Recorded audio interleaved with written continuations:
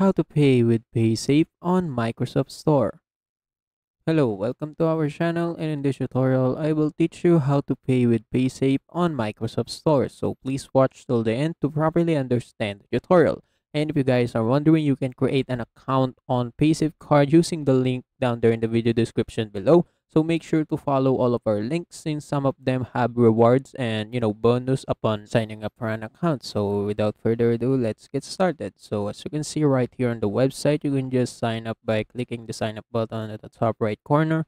And after making an account, you will be redirected to the Paysafecard dashboard. As you can see on the screen, this is how it would look like. And at first, you don't have any funds. So in order to add a funds or balance on your paysafe card, you can just buy a funds online or buy offline by using the paysafe card code.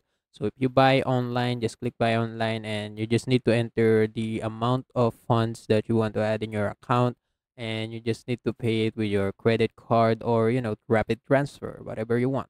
And after creating after adding a funds, as you can see, they will give you a code that you will need to enter right here on the 16-digit paysafe card code. And after entering the code, your funds will automatically be added in your credits. And don't forget to also apply for a paysafe card account and card right here. So just click learn more to find out more about how to create a PaySafeCard MasterCard account. And after getting one, you are now ready to use your PaySafeCard account to purchase something on Microsoft Store. So let's just go to the Microsoft Store to find something that we want to purchase. So for example, this Sketchbook Pro. So after I click it, I will be redirected to the item page.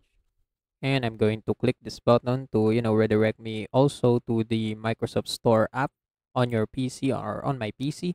And after I go to the Microsoft Store app, I click this button again, and it will show me the payment options right here on the middle. And as you can see, I can add payment methods. And as you can see, there's no paysafe card option available, but I can choose the credit or debit card button to bind my paysafe card MasterCard account. And yeah, that's it. After that, I can just use it to purchase anything on Microsoft Store. And yeah, that's how you do it. And also, that's it for today's tutorial. If you want more, please like this video, subscribe to our channel, and see you in the next one. Bye.